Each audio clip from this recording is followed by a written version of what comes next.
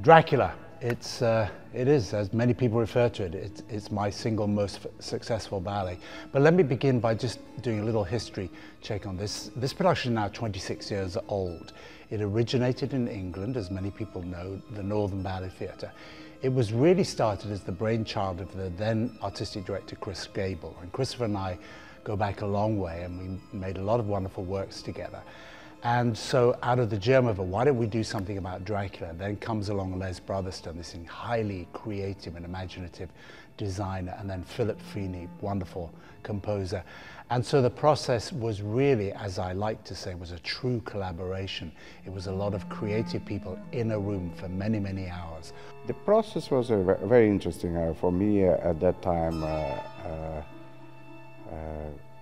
Kind of unusual, because the company we worked at Northern Ballet Theatre in England was very deeply focused on exploring characters on a storyline and on dramatic line of the performance.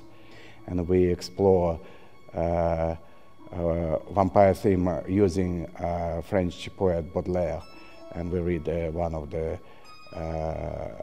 his poems. For me, naturally, I grew up in Soviet Union at all times, and that Dracula didn't particularly was a big story at that time there, and I was not sure what I'm going to go, how I'm going to dance Dracula. Well, I'm going to go around stage and bite people. That's kind of a little bit could be comical, you know, in a way. But the way that the show turned telling the story was very interesting and involving different human elements rather than just, it was not just about fighting. And that's, I think, more and more used in, if you see movies and performances of more recent times, that's what people directors try to explore in this story. Certain aspects and moments in the production were achieved in one rehearsal, a short pas de deux or a section here. The very first thing that I created was Dracula's first entrance. I walked onto an empty stage, not one single idea, just all this research work, and that was it. It's almost as if I became that role, and then all the other subsequent roles. So I think that happens really maybe once in your lifetime, that something's destined to be, and certainly by its popularity, global popularity, I would say that it really does work on every single level. The storytelling, the characters, the music, everything that comes together gives you Dracula. So this will be my 5th time doing Dracula since 2005. Character itself, just start from the beginning till the end, it kind of builds intensity through the ballet. Obviously, the first time is always just kind of figure out if it, you know, with you as well as a person, like how you're going to play this character. But as a young dancer, obviously you need to mature as well with the character as you play it. So I just remember being very raw and kind of not quite fully understood the way it's supposed to, or the way I should play. I remember my first time doing Dracula like if it was yesterday. It was the first ballet I danced with this company, and it was so exciting to get to do that ballet. It's about telling the story, and it came all new to me, you know. It's like concentrating on being an actress, using your ballet technique to tell the story, but mostly to tell the story. So that was also a brand new experience, and I mean, I loved it. So Lucy is this young, charming girl, full of life, like bubbly champagne. She's like all happiness, careless. She's not a ditzy. She's just very happy and very young. Beautiful girl, you know. She has like, in one day she had 3 proposals, something like that. So she's just full of life, and she goes through this transformation in the ballet. because she's one of the first victims of Dracula, it's not her fault. It's like it was inevitable. If Dracula has you in his eyesight, you are gonna be doomed. And she just becomes this vampire and goes to this dark transformation where she is this bloodthirsty, feeding frenzy vampire. So you start the ballet as a sweet, full of life girl, and you end the ballet as a vampire, just eating for life. So it's a really fun transformation.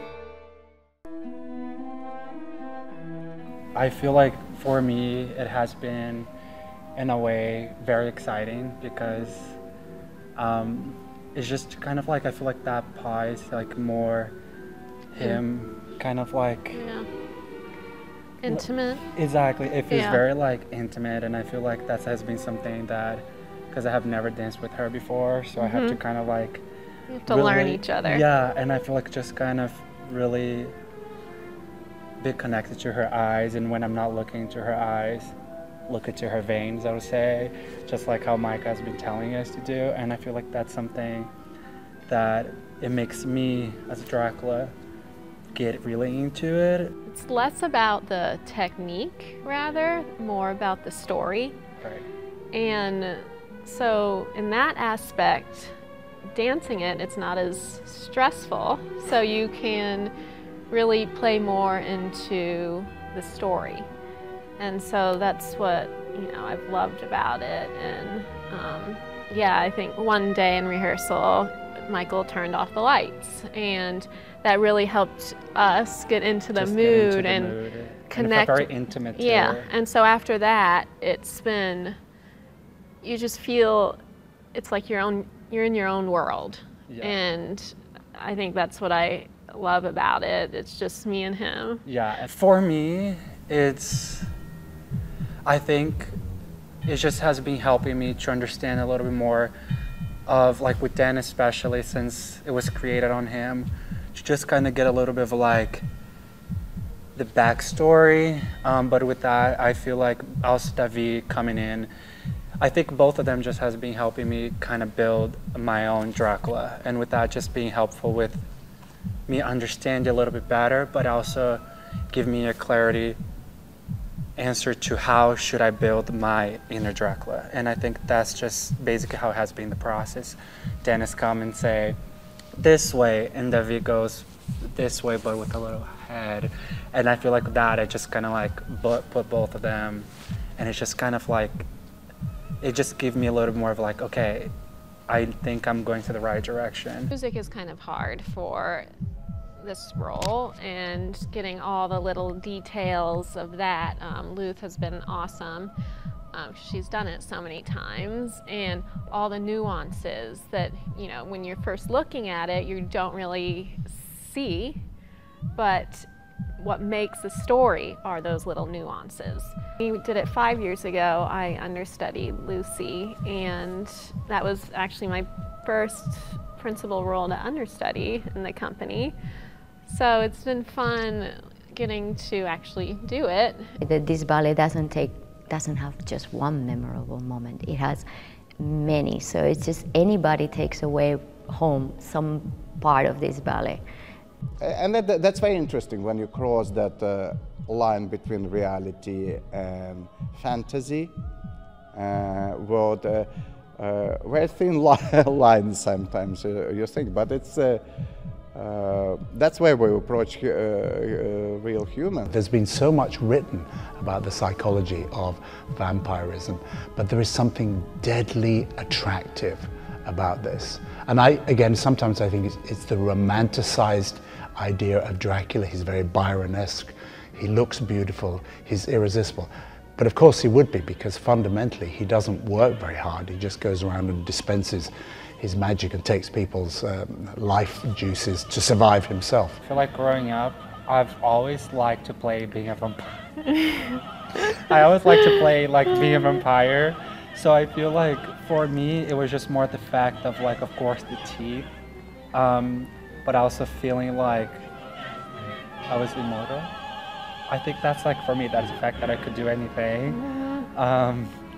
And I just like to play that. So I feel like that's where I always grew up thinking. People like to be dark and bloody. Yeah, I guess.